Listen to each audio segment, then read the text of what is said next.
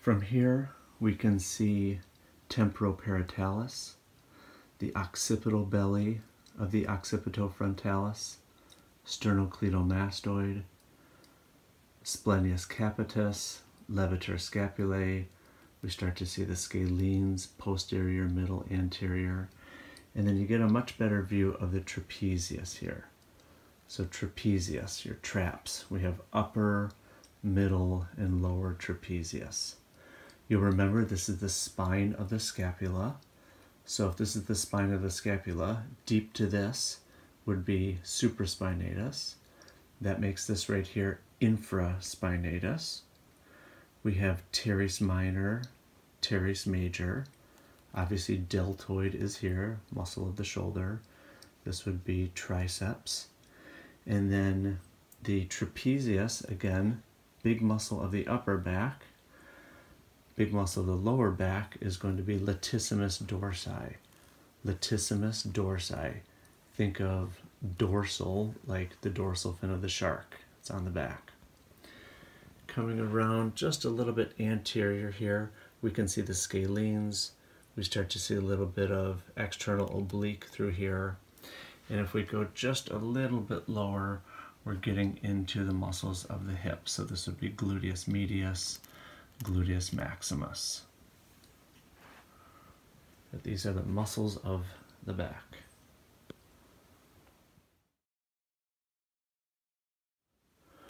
When I remove this portion of the torso and we look at some of the muscles that we have here, we'll do these one at a time.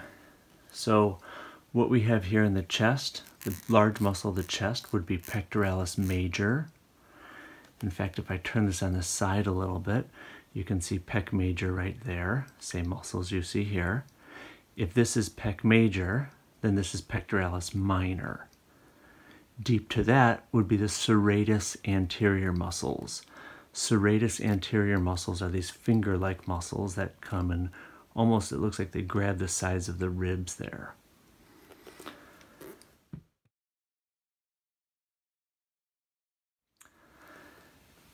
If I turn this around, so we look inside now, we have the costa, which would be the ribs. That makes these the intercostal muscles.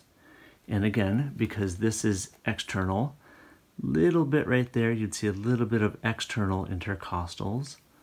But on the inside here, it's much easier to see the internal intercostals.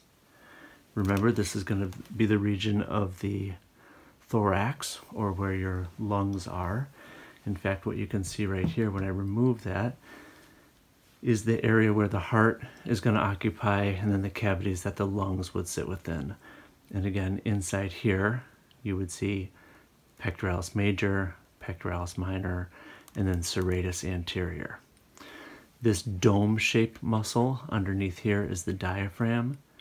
If we get a little bit further down into muscles of the legs, you can start to see psoas major. You can see iliacus here as well.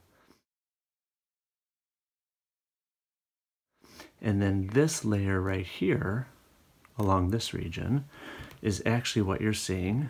Again, if I take this and show you here, it's what you're seeing right through here. And these are the muscles that, again, help to protect our abdominal region. So we have rectus abdominis, rectus abdominis. Rectus means straight, abdominis because it's the region of the abdominal cavity. Sometimes you've heard it as the six-pack. That's what this is here. We have the rectus sheath that kind of lays over that. And then starting right here, we have the external oblique. External because it's on the outside, oblique, it comes in on an angle. If I show you right here in the middle there, that would be internal oblique. Internal oblique. So these fascicles are coming this way. Internal oblique, you can imagine the fascicles coming this way. And then on the inside here, we have transversus abdominis. Transversus abdominis, that's the third layer. External oblique, internal oblique, and transversus abdominis, going across the abdominal region.